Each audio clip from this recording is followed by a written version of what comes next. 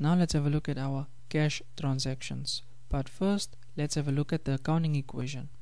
Now, if you can remember, the accounting equation is assets is equal to owner's equity plus liabilities. Now, if our asset increases, then we will record this on the debit side, but if it decreases, we will record it on the credit side.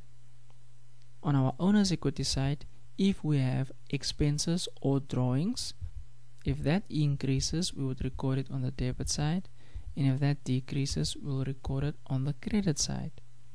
The second leg of our owner's equity will be our income or capital. Now, if our income or capital increases, then we would record this on the credit side, and if it decreases, then we will record it on the debit side. And lastly, for our liabilities, if our liabilities were to increase, then we would record it on the credit side, and if our liabilities decreases, then we will record that on the debit side. Now, what are cash transactions?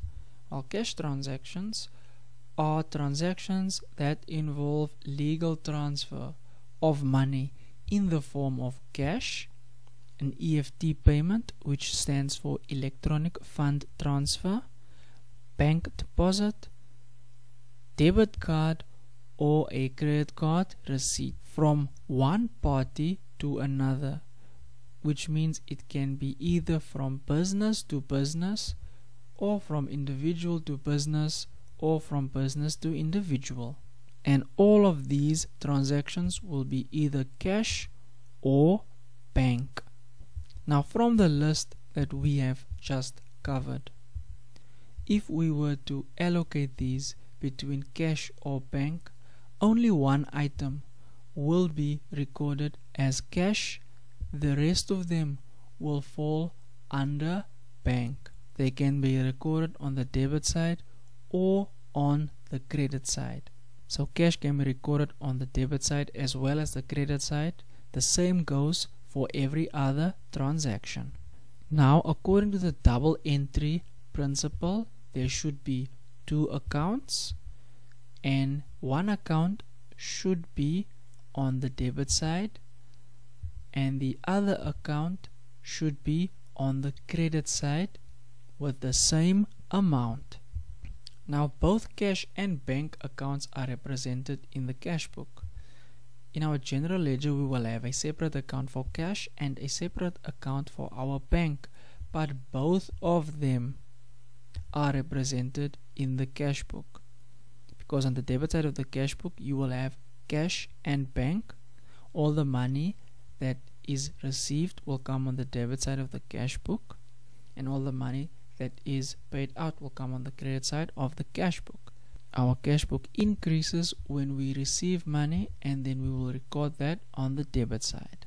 And if the cash book decreases, it means that money is being paid out and it will be recorded on the credit side.